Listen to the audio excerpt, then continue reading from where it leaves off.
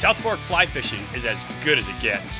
One of the top dry fly fishing rivers in the world. Oh, yeah! Yeah, that was a good eat. He coasted underneath that for a long time. That was awesome. Today, I'm also fishing with Pete Erickson, who's one of the world's top anglers and a member of Team USA Fly Fishing, and an even better dude as we are headhunting the South Fork of the Snake River. South Fork, where the men are men and the guys are tired. Yeah. Hey everybody, welcome to Familiar Waters and FW Fishing. I'm Mike Pulaski. Today, I am fishing the South Fork. Now, I know there's a lot of rivers out there with South Fork in the name. This is the South Fork of the Snake, and it is one of the world's top dry fly fishing rivers. It is phenomenal. It is loaded with cutthroat trout who seem to be constantly looking up. And we're going to start off with foam and head to PMDs, but we're in the summer. My guide today is a good friend, Pete Erickson. He is a member of Team USA Fly Fishing, has won on the international circuit in several countries, has been a captain for Team USA, has been a phenomenal guide in the area forever.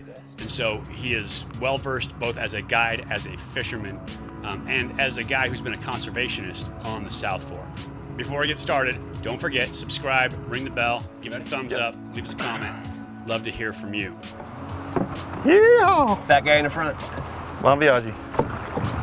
Oh, my hands are all sunscreened. I love that. Nice. Cool. It's a good feel on the oars. Bridge pillar. Ah! Then it gets sticky later. Okay, let's buzz over to the right side. We'll cover some ground today. We'll definitely blow some stuff off that looks good, but it's because we got, you know, 27 miles. A long, long way. Of good fishing. Just a hapless. Going a little closer, maybe. Just a hapless hopper / stonefly up here dragging along his little nymphy friend. Yeah. The two of us. Oh, look at that water. Come on, Cuddy. Oh. Ooh, that looks good. Good job. Just really sexy trout food. Ooh, nice. How does it feel good to be back on the South Fork? Oh, I love it. Dry fly fishing? I love this river. There are a few rivers in the West that fish like this. This is probably my favorite Western dry fly river because it fishes dry flies all the time. You can come here with dries and you have a shot any time of the year, be it PMDs, betas, the big stones, the golden stones, the sallies, everything comes off here. And it's an incredible dry fly river. And that's why I keep coming back to the South Fork. We try to do it every other year on the show because it's always something new. Now this year, we're not hitting the big bugs. This year we are in between the big bugs and the hoppers. So PMDs are gonna be king. And searching for heads, head hunting the South Fork, it doesn't get any better than that today. I don't think it's a stretch to say that the South Fork's maybe a top 5 dry fly river in the world. In the world? Yeah. Yeah, no question. It's definitely number 1 or 2 cutthroat river in the world. Head hunting a riffle coming up right here on the left. This riffle's been producing a fish or 2. Oh, yeah! Yeah, that was a good eat. He coasted underneath that for a long time. That was awesome.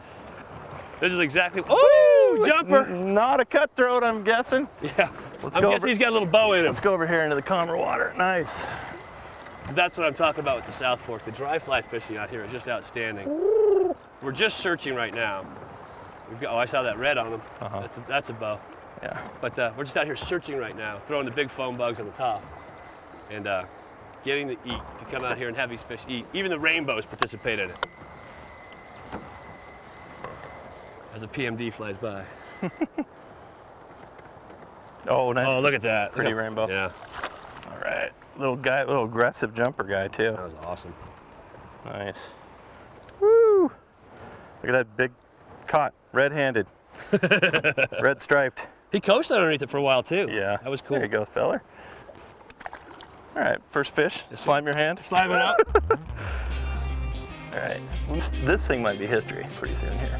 The dropper? Like one more fish, history.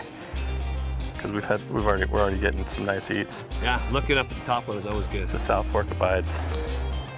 South Fork, where the men are men and the guys are tired. Yeah. And the guides hide from the sun. It's because there's great water right here, and then there's great water over there, and then there's great water down there. There's so much great water. The spoil of riches.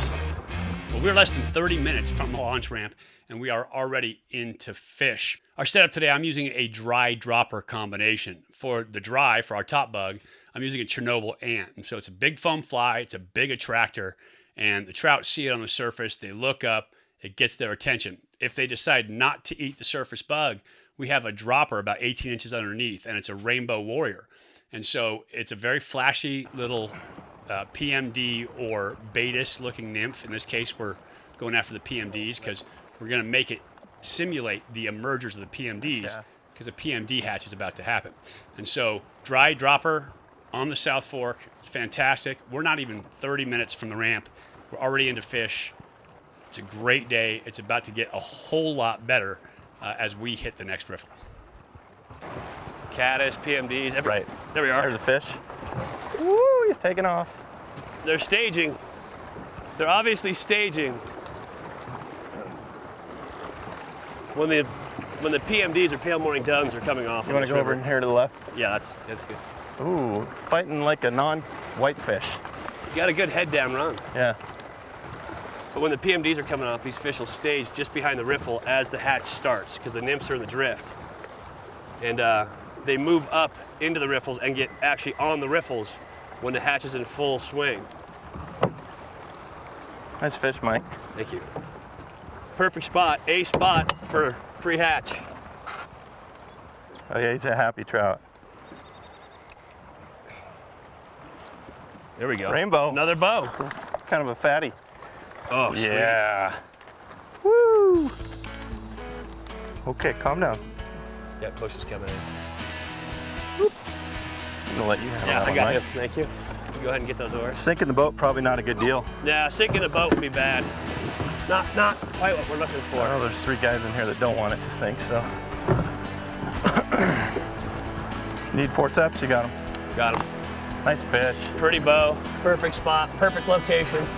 Nice and clean on the pre-stage. They're staging on those PMDs, waiting for them to come off. Good job.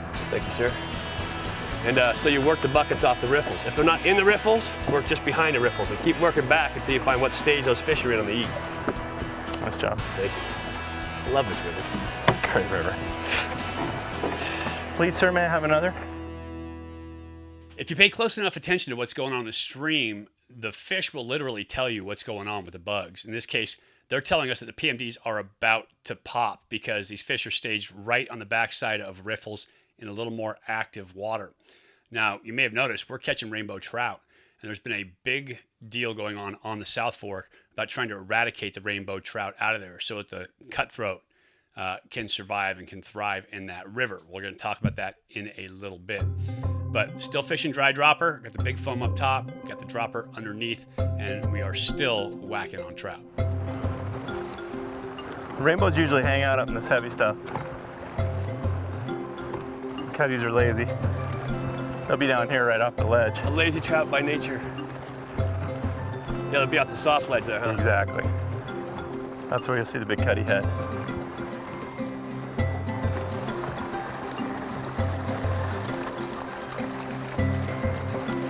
Who wants to be on TV? Acting tryouts right here. Yep. Get your mug on television. Oh, sexy, come on. Somebody's... Eat the nymph, buddy. There he is. He got the nymph. Guy. He came Was back that and got the nymph. Nice. Woo, he's happy too. Double duty, that's good. That fish came up and looked at the foam. Let's roll decided up. he didn't want the foam, but went back down for the natural, the nymph. Let's roll up into this soft spot.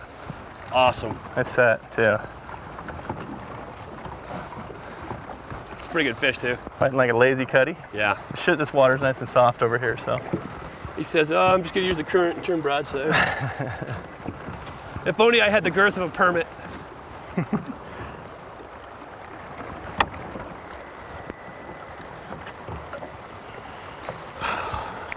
Fishing sucks again today. Oh, another bow. rainbow. The bows are on the eat.